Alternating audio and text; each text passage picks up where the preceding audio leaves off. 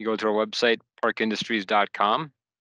Up on the top right, you're going to click on Service and Training Guides.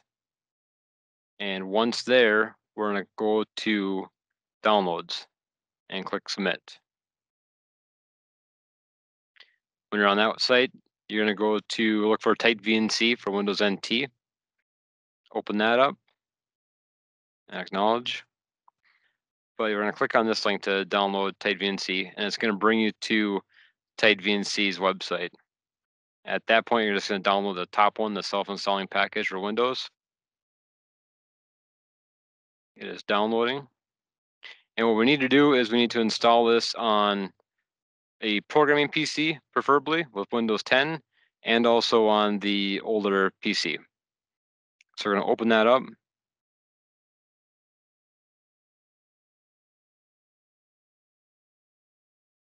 And to install, pretty simple. Just got to click next through everything. And install, and we're done. Now we also need to do the same thing on the machine side. So what we'll do is we will transfer the file over. What works best if you drop it into your G-code folder or somewhere else on your desktop, wherever. Okay, so once you have Tight VNC viewer set up on the desktop, we're going to do the same thing. Install it on the machine. And just click on next through everything.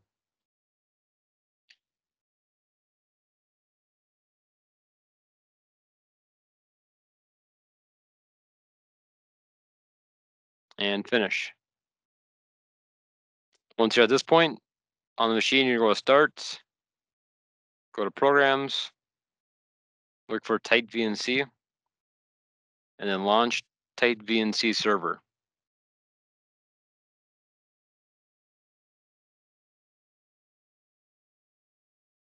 I'm going to unblock.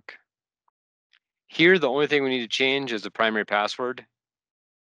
We're going to change it to Sunrise, all capital letters, SUNRISE. And then click OK. And it will stay down in the system area, system clock area, until you close it out.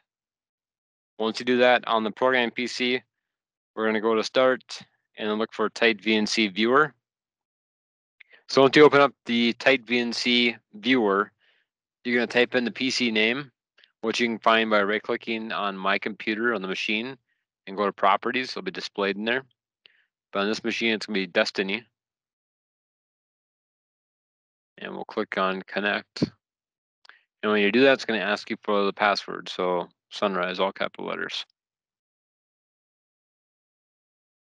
And there's our connection. So now we can see a desktop, manipulate the machine, however we need to do. One last thing you'll want to do is click on the Save button, and that will save that connection info. So we can call it Destiny and just save it on your desktop. That way, next time we need it, we're able to just double click on that and connect to it.